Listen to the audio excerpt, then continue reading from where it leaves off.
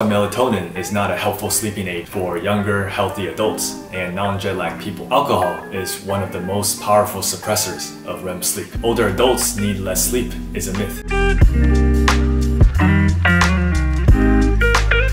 Hey guys, I'm Jeffrey, physical therapist, and welcome to my channel. Today's video, I will review this book by Matthew Walker called Why We Sleep. Just like how breathing fascinates me, I've always wanted to learn more about sleep and its importance. I will summarize the book like Spark Notes, so you don't have to read it. There are 4 parts to the book, and this video will be on part 1, where we will introduce sleep, talk about what is sleep, why we sleep, and go over the sleep cycle. I will be dropping some good insights throughout the video, but remember, it is not medical advice. So what determines when we want to be asleep and when we want to be awake? So there are 2 factors, circadian rhythm and sleep pressure buildup. Circadian rhythm is our body's 24-hour internal clock, and it is controlled by the suprachiasmatic nucleus. The suprachiasmatic nucleus, try to say that 20 times fast, it's located in the anterior or front of the hypothalamus in our brain, and it regulates most circadian rhythms in our body, such as wakefulness and sleep, your time preference for eating and drinking, your metabolic rate, your core body temperature, and more. For example, your core body temperature typically starts rising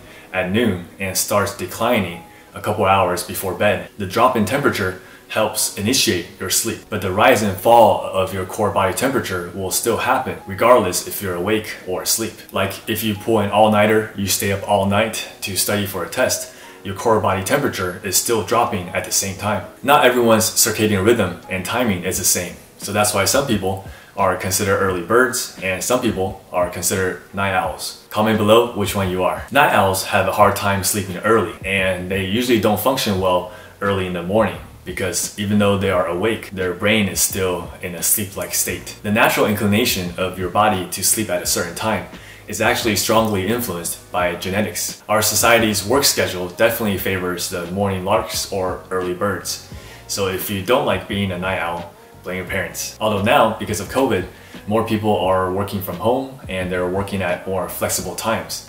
And as a result, they're probably seeing more productivity. The second factor that determines sleep and wakefulness is sleep pressure, also known as process S, and circadian rhythm is known as process C. Let's look at both of these factors on a graph. A chemical called adenosine builds up in your brain every minute you're awake. Longer you are awake, more adenosine accumulates and the more sleepy you feel. Once you sleep, the adenosine accumulated for the day is removed from the brain and gets reset. The greater the distance between the curves equals greater urge to sleep. What happens if you don't sleep and pull an all-nighter? The adenosine continues to build up as the circadian curve continues to rise and fall.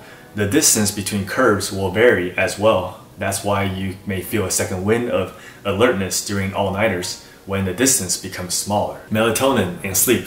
Let's talk about it. Melatonin, also known as the sleep hormone, is released by the pineal gland at night. Melatonin helps regulate the timing of when sleep occurs, but does not have much influence on generating sleep itself. In the book, they say that melatonin provides the instructions to start the event of sleep, but does not participate in the sleep race itself. That's why melatonin is not a helpful sleeping aid for younger, healthy adults and non-jet lag people. Modifying lifestyle routines and practicing good sleep hygiene are better ways to help sleep. Also, over-the-counter melatonin is not commonly regulated by governing bodies around the world, and a lot of the over-the-counter brands have melatonin concentrations that are much less or much more than what is stated. Have you experienced jet lag before? Jet lag is what you experience when traveling across different time zones, causing you to temporarily have sleep problems. I'm from Taiwan, and I have traveled back and forth enough to know that jet lag sucks. Jet lag can really place strain and stress to our bodies. For every day in a different time zone, your suprachiasmatic nucleus can only readjust to about 1 hour. Oftentimes we don't have that many days to recover, so that's why melatonin can help in the case of jet lag. Fun fact, it's easier to adjust to a new time zone when traveling in the westward direction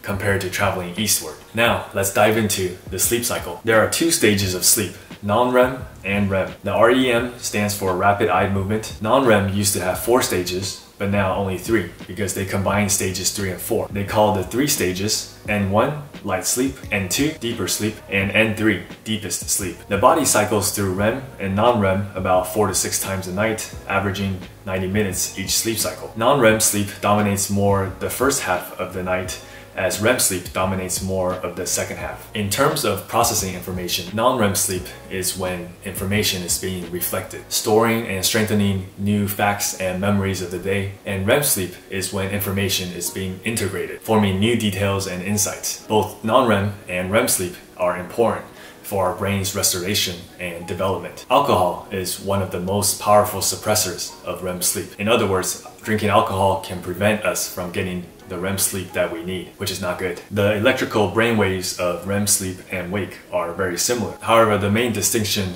physically is that during REM sleep, our bodies are almost paralyzed with no muscle tone. We spend a lot of time in REM sleep when we are in the womb and in early life, and then switching to deep non-REM sleep, dominating more in late childhood and early adolescent life. Our circadian rhythm timing of when we are alert or tired also shifts throughout our life. That's why as teenagers, we slept late because we were not biologically wired to go to sleep at 9 p.m. or 10 p.m. Every animal in the world sleeps, but not all the same amount. Like elephants only need 4 hours of sleep. Brown bats sleep 19 hours. Must be nice. We humans are biologically programmed to have a dip in alertness in the mid-afternoon hours, so taking naps is actually in our nature. But of course, with how modern work schedules are set up, we can't do that. Can you imagine telling your boss, hey, I can't work from 1 to 2 because I have to take a nap? Older adults need less sleep is a myth. They are less able to generate the amount of sleep they were getting in midlife, but that does not mean it's not necessary. One thing to help is for older adults to get